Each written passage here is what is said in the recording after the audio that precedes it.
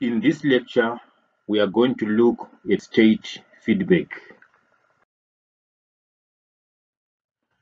State feedback is when the states are fed back so as to shape the response of the system. As can be seen from the illustration, the states are applied into the matrix small letter k. The output of that matrix is compared to the reference input RS to generate the error.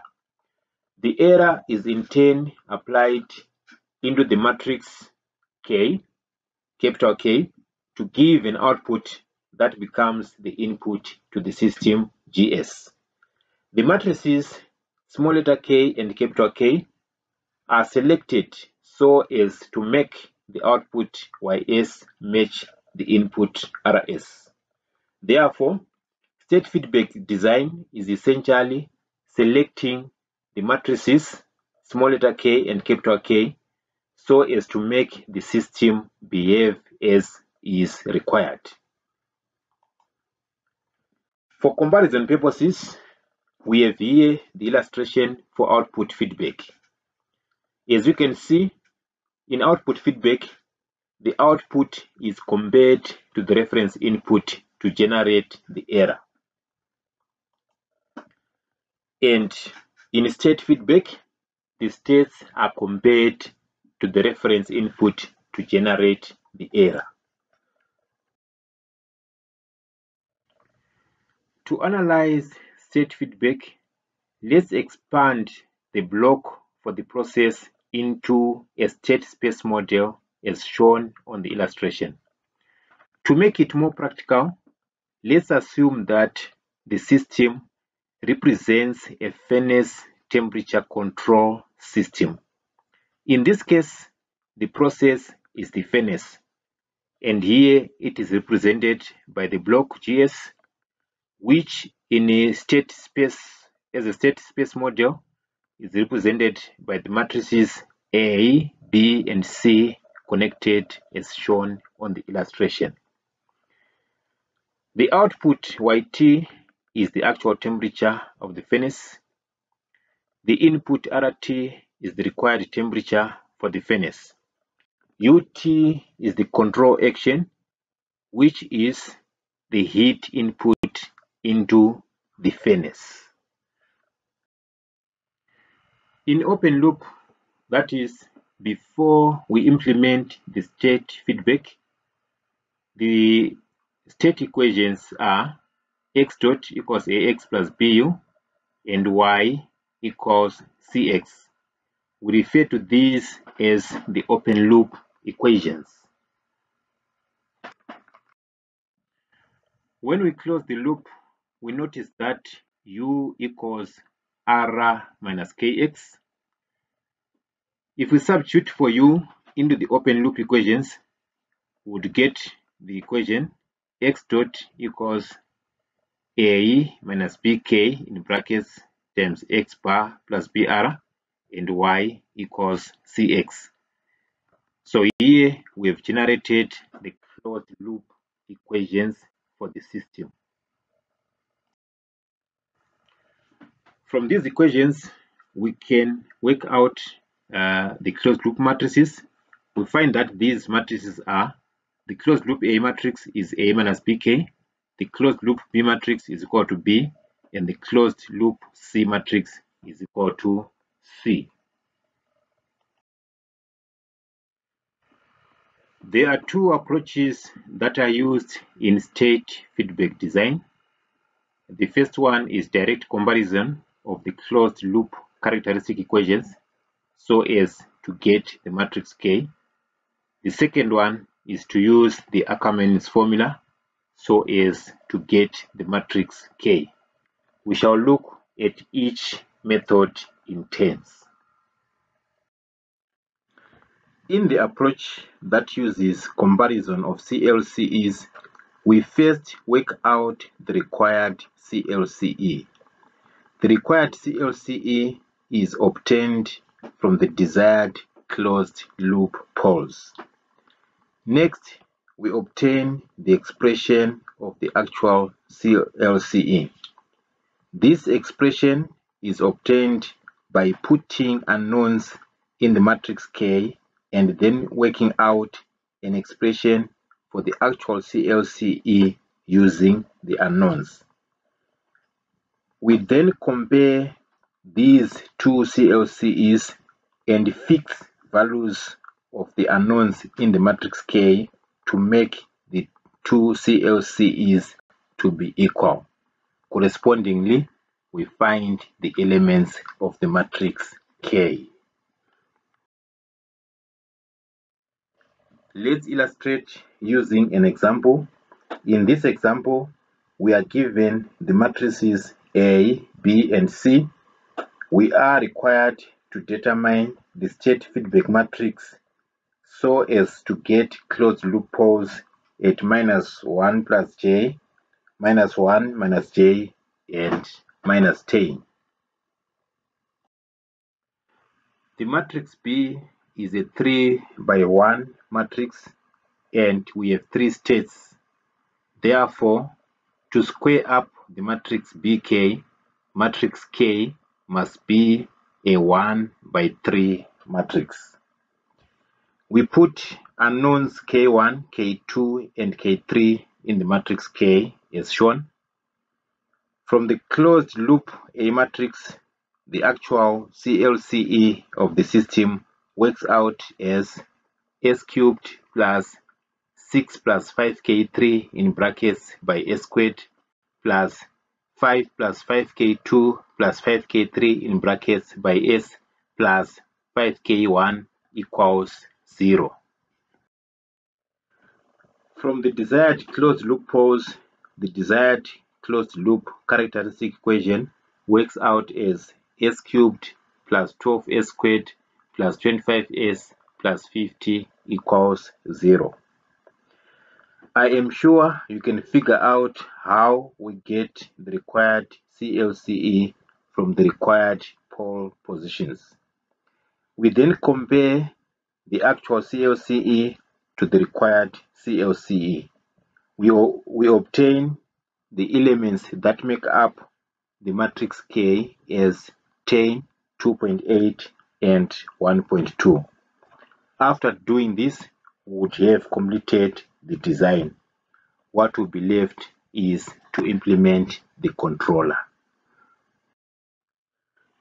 We note that state feedback is essentially applying gains to the states, adding the resulting weighted outputs, and then comparing the resulting sum to the required input. The respective gains of the states are the elements that we designed for the matrix K. Hence, we can implement state feedback using a summing amplifier. The respective gains are the elements of the matrix K. The output of the summing amplifier is then compared to the set point to give an error and hence a corrective action. For the approach that uses the Ackermann's formula, the first step is to determine the controllability test matrix and its inverse. The second step is to determine the required characteristic polynomial. This polynomial is expressed in the format delta ds equals s to the power n plus alpha 1 s to the power n minus 1 plus alpha 2 s to the power n minus 2 and so on up to plus alpha n. N is the order of the system. Alpha 1, alpha 2 up to alpha n are coefficients of the terms that make up the characteristic polynomial. The third and final step is to obtain the gains in the matrix K. These are obtained using the Ackermann's formula. The Ackermann's formula is of the structure shown on the slide. The first matrix is a matrix that is made up of zeros and then a 1 at the end. The second matrix is the inverse of the controllability test matrix. The third matrix is delta dA and is a matrix that is obtained from placing the matrix A in place of S in the expression for the characteristic polynomial. That is, the matrix delta dA equals A to the power n plus alpha 1 A to the power n minus 1 plus alpha 2 A to the power n minus 2, and so on up to plus I, as shown on the slide. Let's illustrate using an example. We are given matrices A, B, and C, as well as the required pole positions. We need to design a state feedback controller. The first step is to obtain the controllability test matrix. It works out as shown on the slide. The second step is to obtain the closed loop characteristic polynomial. It works out as delta ds equals s squared plus 2s plus 2. The third step is to work out the gains in the matrix K using the Ackermann's formula. Matrix K is a 1 by 2 matrix because there are 2 states and because B is a 2 by 1 matrix. K works out as 2, 2. In the design examples that we have looked at so far, the required pole positions were given. In real designs, it will be important for the designer to be able to decide on the positions of the closed loop poles. There are some guidelines that can be used to decide on these positions. Some of the guidelines are: 1. If a pole or a pair of poles is in the LHP and gives an acceptable response, we leave it as it is. 2. Only move unstable poles or poles that are very near the imaginary axis. 3. Unstable poles should be reflected in the imaginary axis. Let's illustrate using an example. We are given an open loop TF and we are required to design a state feedback controller. The open loop poles are 0 and minus 1. 1 is an unstable pole, so we reflect it in the imaginary axis so that it becomes minus 1. 0 is too close to the imaginary axis, so we move it further into the LHP so that it becomes minus 2. After doing that, the closed loop characteristic polynomial becomes delta ds equals s squared plus 3s plus 2. To design the state feedback controller, we first realize the open loop TF. The easiest realization that we have picked in this example is the controllable canonical realization. We get the matrices A, B, and C as shown. The next step is to get the inverse of the controllability test matrix. It works out as shown on the slide. After that, we work out the gains in the matrix K using the Ackermann's formula. It works out as K equals 2, 4.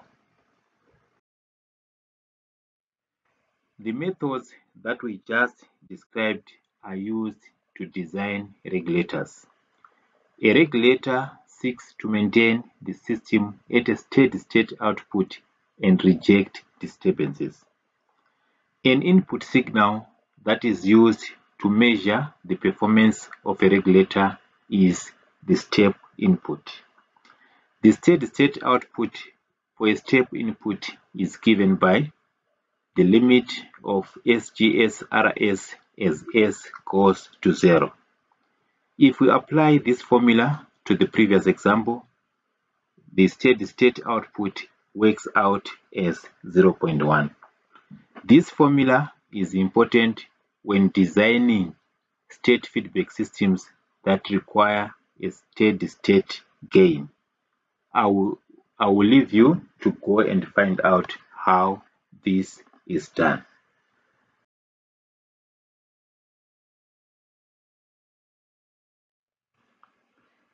It is now exercise time.